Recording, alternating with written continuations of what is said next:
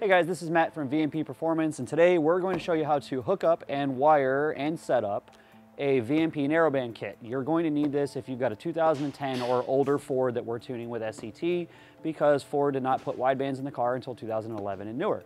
So I'm going to show you how to get all this set up to minimize your headache and minimize our headache on our end. So let's get started on this. So first of all, in the Narrowband kit, you're going to have the AEM wideband. You're also going to get this SCT live wire cable. We'll show you how to hook up both. We can go ahead and open this. You're going to see we have the gauge right here. We can go ahead and pull this out and unscrew this and this bracket, and we'll set that aside, and we will set this aside over here. All right, next you have the wire harness for the gauge. This plugs into the back of the gauge and has both the power, the ground, and the analog out. That's all you're really going to need. So we're going to have a red wire that's going to go to a 12-volt switched output. We're going to have a black that goes to a good chassis ground, and we're going to have white that is an analog output to the SCT analog input. So we will set that aside. And then digging in deeper, we're going to have the wideband sensor. This is a Bosch style wideband sensor. There's a couple things about installing this that's very important. The most important thing is that when you are installing this in the car, you do not want it level, and you certainly do not want it at an upward angle. The reason for this is water will collect in the tip of this and it will short out the heater. So you need it at least like this, but even being horizontal is not ideal. You want it at a slight upward angle, or preferably straight up and down, but if it's underneath the car, usually the floorboard will not let you do that. Also, if you have a turbo car, you're gonna wanna put this in the down pipe. Do not put it in the up pipe going to the turbo. The pressure will skew the reading of this.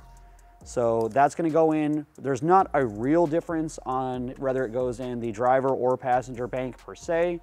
It's really up to you and whatever is easiest for you.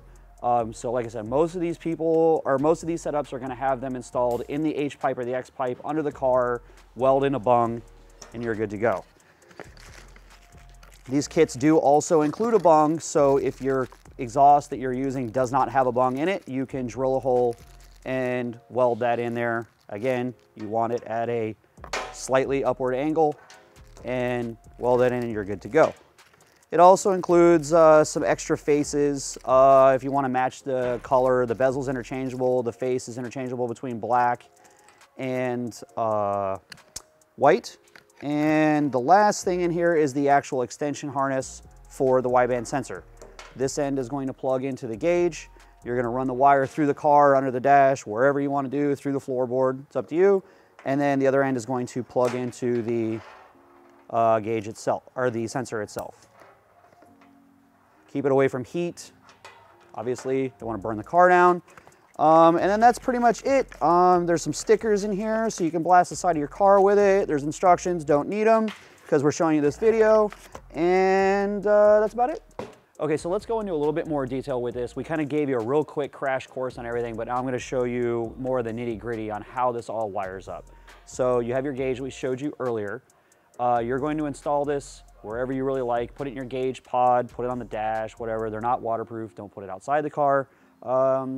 Pretty much, I just recommend putting it somewhere you can see them. Some places have gauge bezels. You can put them up on the pillar, wherever. This is entirely up to you. But you're going to pick that point first so you know where you're going to run your wiring harnesses.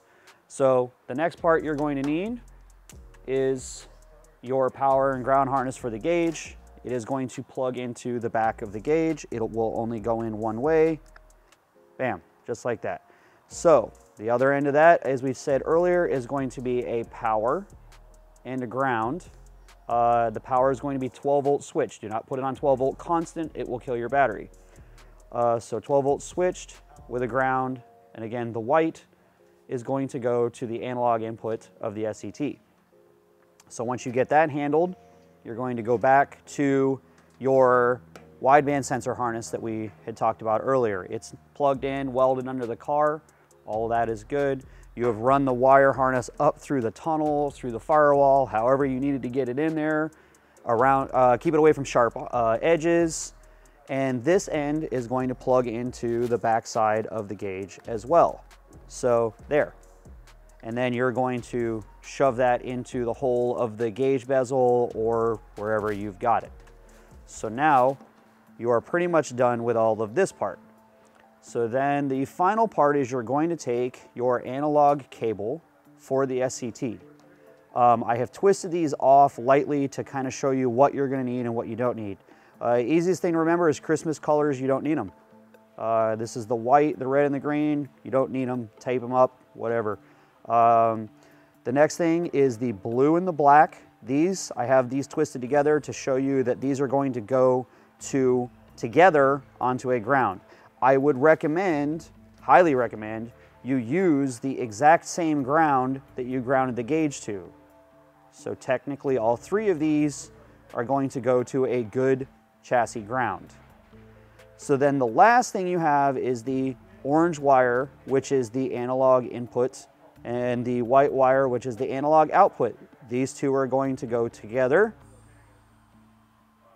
So this is going to be a 12-volt switched power source. These three are going to go to a good, clean chassis ground. These two are going to connect together.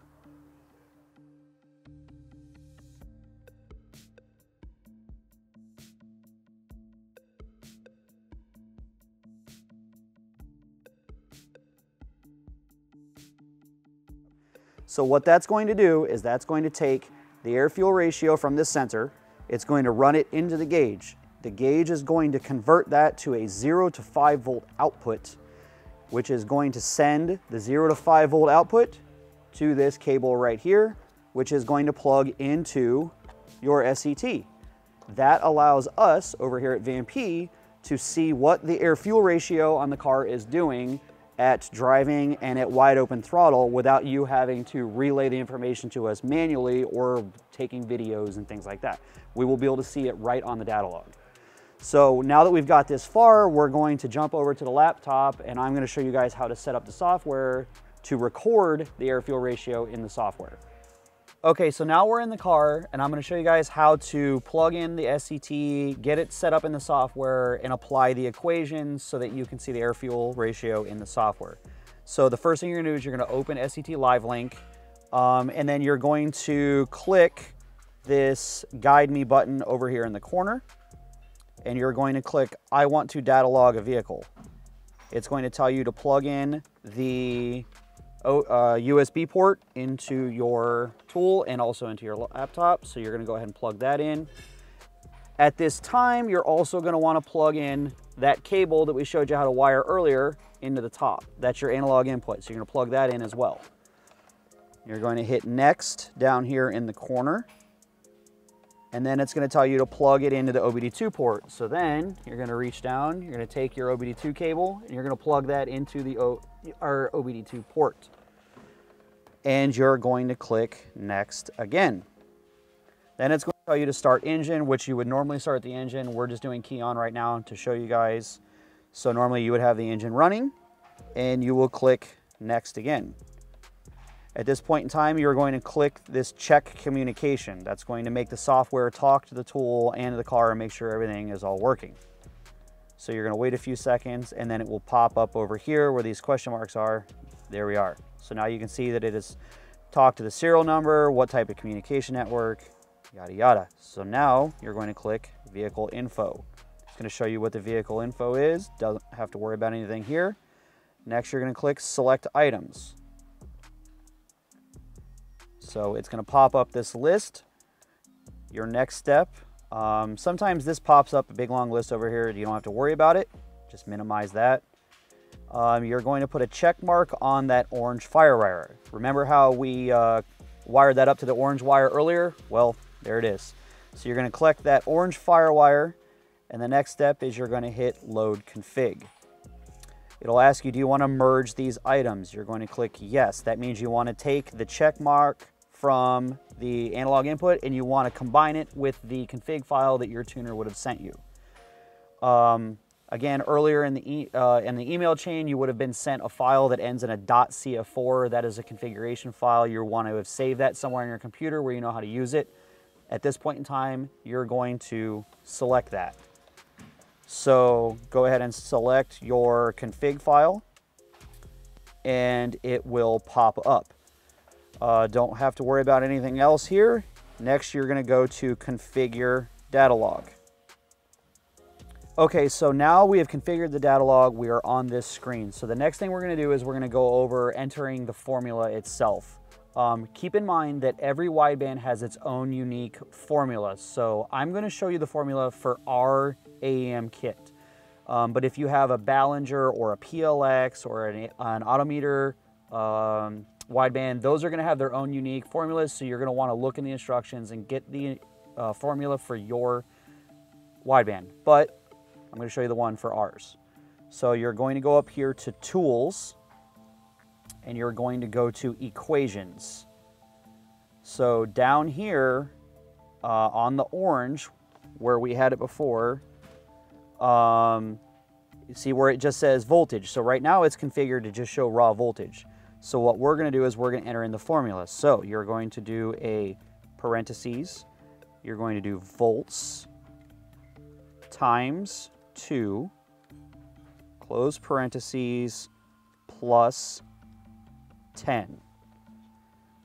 So once you do that, you should be able to go back here to Home, go back to List, and configure data log one more time.